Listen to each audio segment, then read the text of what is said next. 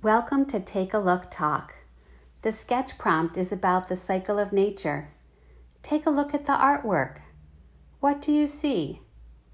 I see leaves that don't look perfect. They look like the leaves that I pick up off the ground that have fallen from a tree.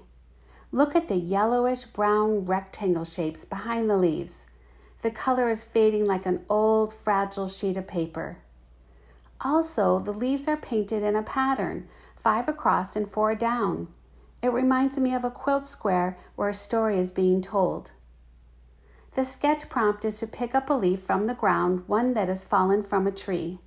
Sketch the leaf on a sheet of paper. How do you convey the leaf is starting to deteriorate? Time to talk. The title of the artwork is "The End of Nature is Nature." What do you think the artist is referring to?